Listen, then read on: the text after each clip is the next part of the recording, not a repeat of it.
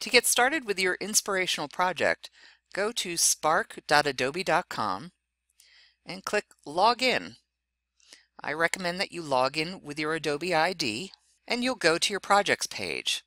Click the plus sign at the top of the page. I could pick a template to start with, but instead I'm going to start from scratch and select Graphic. I could use my branding that comes with Spark Premium, which I use for my online courses, but for this I'll start from scratch. Spark has a number of standard graphic sizes you can use. I'm going to pick a standard widescreen, click Next, and now I can add an image to my project. I can upload an image from my computer, or I can search for a free image, which is what I'm going to do. I'll search through my images until I find one that I like. Actually, I kind of like this one. So I select it, click Next, and Spark starts its magic.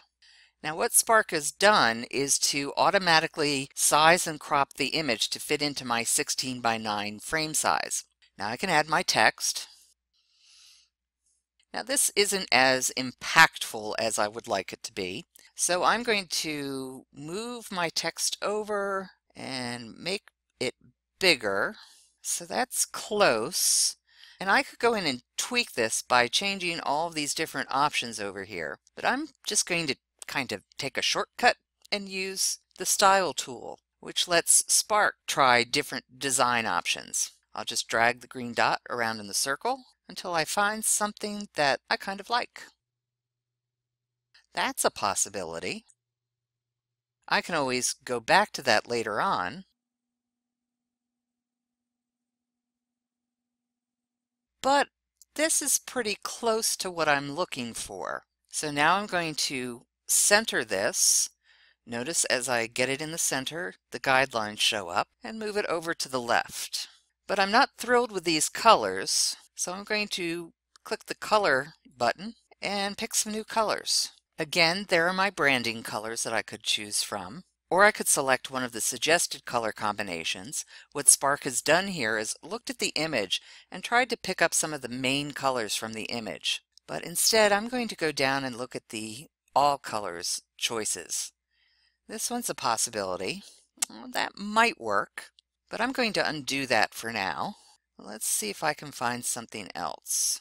I'm kind of feeling these greens down here, so I'm going to play around with those. Let's see, let's try reversing those colors. Maybe this one would work. Now I'm kind of liking this one.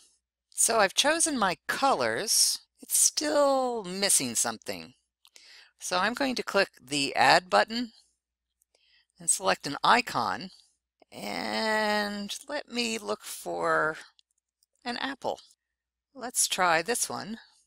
There's my apple. Well, that's not going to work. That color's completely off. We don't want a brown apple. So I can change the color. Let's make it a red apple, and let's bring it up here, but make it smaller, and maybe rotate it a bit. And I like that a lot, but I might want another one. So let's duplicate that. And we'll bring it down here, rotate it the other way. A little adjustment. And there we go. I kind of like that. So now I can name my post. Notice Spark automatically saves. And I can publish it directly to Facebook or Twitter, or I can create a link to use someplace else. But I want to download this image to use it in another project, so I'll click Download. I could change the image type. I'll stick with PNG. I click Start Download. And I'm ready to use my image. And you're ready to get started creating your own project with Adobe Spark.